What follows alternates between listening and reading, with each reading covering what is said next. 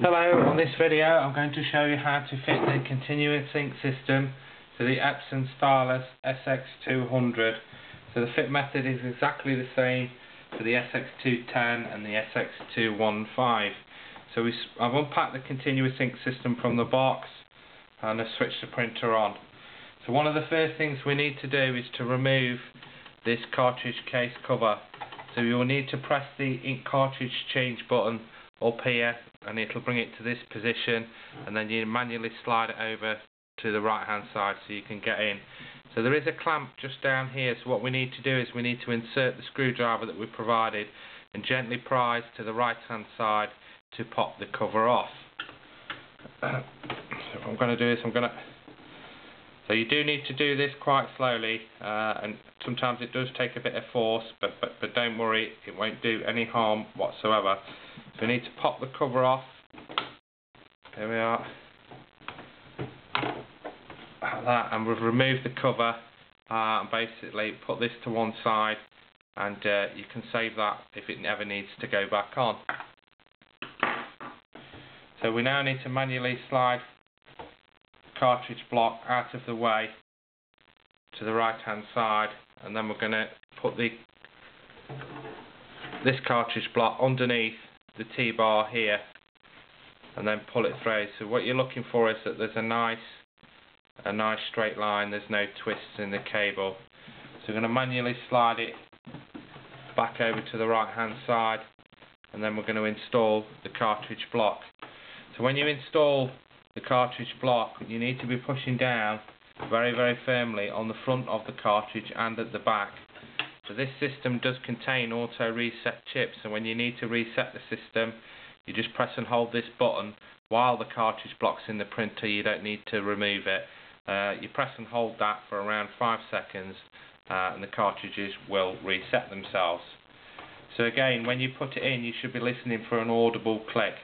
If when you switch your printer on, the ink cartridges are not recognised, you'll have to remove the cartridge block, pop it back in, and make sure you press down very firmly. The odds are, if that happens, one of them's not making contact. So there you are, you probably heard that audible click. Sometimes you don't hear one on every one, because sometimes when you're pressing, it clicks two in place together. But you do need to press down very firmly at the front and at the back of the cartridge block. There we are, so that's that bit installed. What we need to do next is to remove the tube arm clamp. So basically on here there's a sticky pad. You need to remove the backing tape from this pad and we need to install it. So the clamp this bit's quite important. It needs to be set 9 centimeters from this edge here. So I'm going to try and guess it, because I've fitted quite a few of these that normally get it right. If you're unsure, then use a ruler or a measuring tape or something else to measure 9 centimeters. So what we're going to do is we've turned it over like that, so we've got a nice U shape. We've got no twists or turns in the cable at all, and then we're going to install it about 9 centimeters up from that position there. So press down very firmly on this tube clamp just to get a good adhesion. So what we need to do now is to manually slide the print head all the way over to the left hand side and to the right hand side, and just make sure nothing is snagging and there's nothing catching at all. So manually push the cartridge block over to the left hand side like so, and then manually slide it back over here to the right hand side. So what you're looking for is there's no snagging, twisting, and it will run freely. So these ink lines can be adjusted through the tube clamp. So if it's too tight or too loose, you can either pull it this way to take some of the slack away, or push it that way to give it some more slack to reach over to the left hand side. So we're just going to do that one again. We're going to manually pull that over there like that, and that's the normal shape.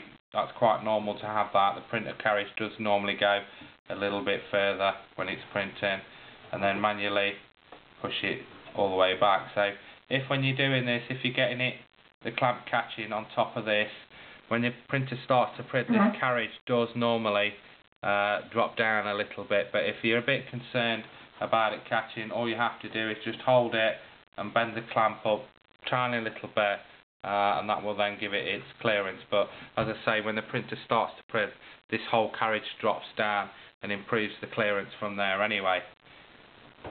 So we're going to move that over to the right hand side. So over here we have another clamp, so this is just for tidying up the cable. So I've removed the green backing tape and I'm going to fix this down here on the right hand side of the printer. So one of the next things we need to do is the air filter. So that part of installation is now complete. On top of the continuous ink system for this model, there are 8 plugs. So these large plugs are your refill holes. So to refill the system, you just take the plug out. You either use a syringe with your bottle of ink and syringe it in, or you basically pour it in. So it's very important with these continuous ink systems that it is sat at the level with the base of the printer. It mustn't be on a shelf above or raised in any way. They work on gravity. If it's raised in the air, it will flood your printer. So as long as it's installed with the base of the printer, it's going to be fine. So these 4 inner plugs are the air balance chambers. So we need to remove the 4 small plugs from the system and install the air filters, which will allow the ink to flow. So within your accessory pack there are some air filters. They have a narrow pointed end and a short fat end. So they need to be inserted with a narrow pointed end towards the top, like that. So the continuous ink system is now installed. So what I'm going to do is I'm just going to sit this at the side of the printer. The cable's long enough for it to go around the back if you haven't got the room at the side, but that's where it's going to be for this. So that's how you install the continuous ink system on the Epson stylus SX200.